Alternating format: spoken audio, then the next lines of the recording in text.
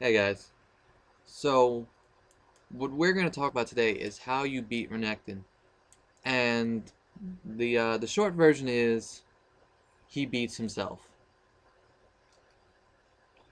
Uh, yeah, he beats himself, and that's why I picked Nasus.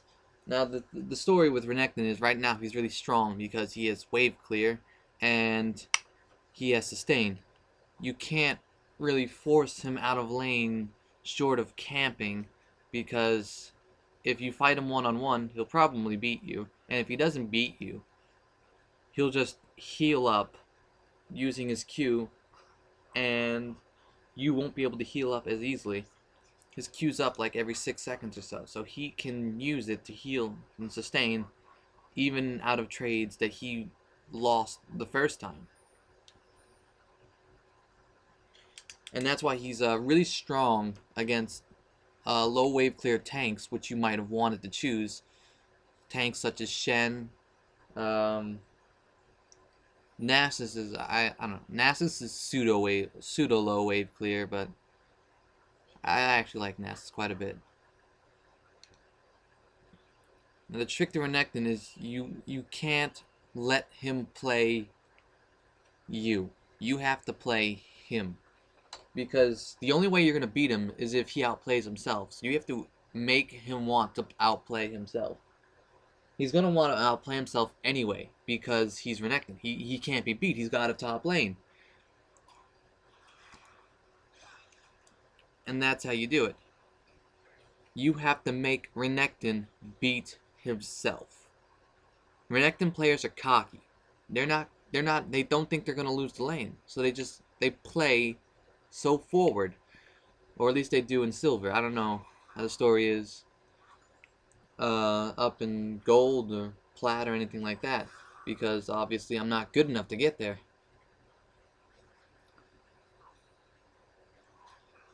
So, I'm just gonna over the next few clips, I'm just gonna show you how you handle Renekton. First thing is I recommend teleport, and teleport's just so you can always be in lane when he's in lane. You don't want to let him push you to tower and then like just get free whatever's, he gets his items and he comes back stronger than you. No, you want to be in lane when he's in lane.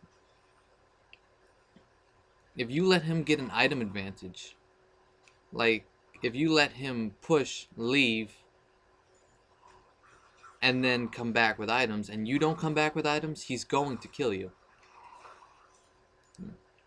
So first thing you want to do is bring teleport, and when he pushes, you want to wave clear. You want to clear everything out, and then if you know he's recalling, or if you're very suspicious that he's recalling, you want to recall. You want to that's why you need teleport. So you can teleport back to lane if you need it mid lane like I did this game. But you also always want to recall when he recalls. You want to come back with the same number of items as he does. That's step 1. Recall when he recalls. Okay, so here's what I was talking about. Renekton outplaying himself. Now the jungler hasn't come top at all. It's been me and Renekton the whole game. And Renekton gets me low. So he figures, oh, I can dive that and get away. So, being the Renekton player he is, he goes for it. He ignites me first because he thinks the ignite will reduce my ultimate healing. It doesn't. For anyone that doesn't know, it doesn't reduce the ultimate healing because it's not a heal. He gets himself withered, and I ult myself to keep myself up because I knew he was going to dive, and he gives me a kill. Diving Nasus, best of plans. Now I recall here because I'm afraid that their jungler is gonna come for me. I guess I didn't pay attention to mid, but all in all, it's a pretty good play. Now just to show you how strong Nasus is against Renekton, Nasus is my #1 pick against Renekton. You see, I just got him to about half health because at this point in the game, I'm saying I will play in your face. I'm pretty sure I'm going to die pretty soon here. I think the lead comes up and ganks me. And we can speed to that. But see, if you make him play scared, You make him not play his champion. And that's the idea. You want to make him not play his champion. You want him to play into your champion. And I guess that's true of any matchup. Yeah, I die here. I remember this death. I think I might take Renekton with me. No, I don't. Okay. And then if you want to laugh, I make a pretty big mistake here. I run up as I attempt. I ran up because I was trying to juke the skill shot, but he gets me. So, yeah. Have a chuckle. Now, here's something I do, and I don't claim to be a professional or anything, but whenever I want to assert my dominance, or dominus in this case, I don't know. Actually, I don't think that's what his ultimate's called. That pun might have fell off. Fury of the Sands. Okay, dominus is Renekton's ultimate. Whenever I want to assert my dominance, I will play in your face. I will try to make Renekton play scared, because if he plays scared, I'm going to get the lane, because then I get free farm. Try to be in his face, and I don't think he'll go for another dive here. But I'll play this out just to see. Yeah, he goes for another dive. Foolish, foolish, foolish Renekton. And bingo. Outplays himself yet again. Gives me the blue buff, so you know what that means. Ho, ho, ho.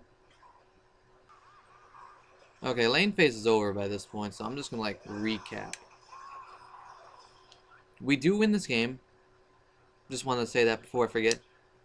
And I don't know, like, I'm leaving the replay running in the background just so you have something to watch while I talk. But yeah, if you want to win against Renekton or any top lane, but for Renekton in specific, you want them to play into your champ. You want to play a champ that you know can handle their champ under tower. Or with under tower is probably the best bet for Renekton players. You want to play someone that you think you can bait them. Oh, here's my epic Baron stop.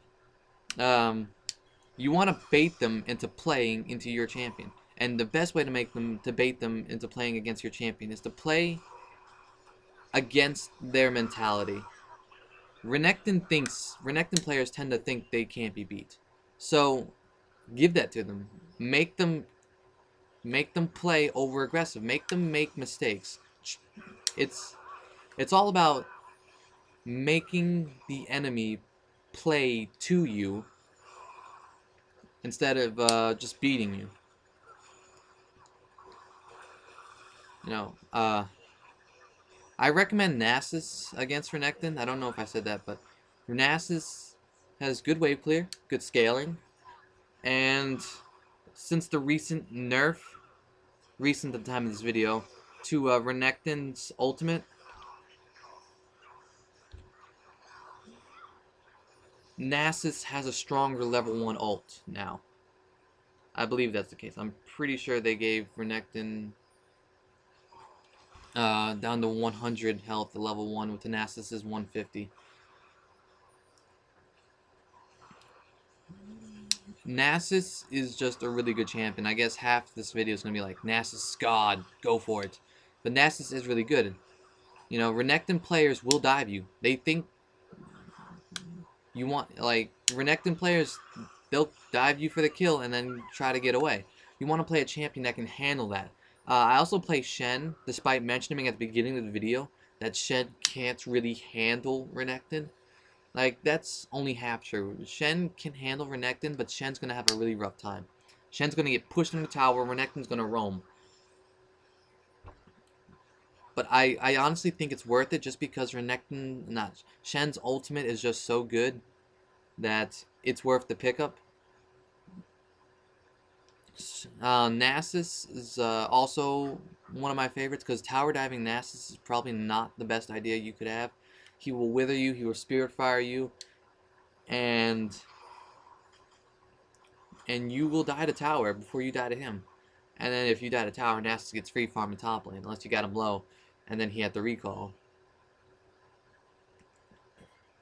And I guess just mention this, if you're really low and you just don't see their jungler might be coming to capitalize on your low health. So don't like stay in a lane just because you won the fight You're at 100 health. I'll just get these minions before I go to base. No, just go back to base.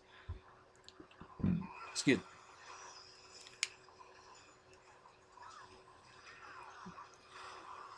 So, the end of the day, all you had to do to beat Renekton, make him play to you, and pick someone he can't dive against. I see that I see that Trundle's also a strong pick against Renekton. I haven't played that because I'm used to playing tanks. Because I main jungle season 1, season 2, I've main jungle like all of my game. And the jungle tanks have been strong for like ever. So yeah, here we are. We win. Renekton got beat too. GG.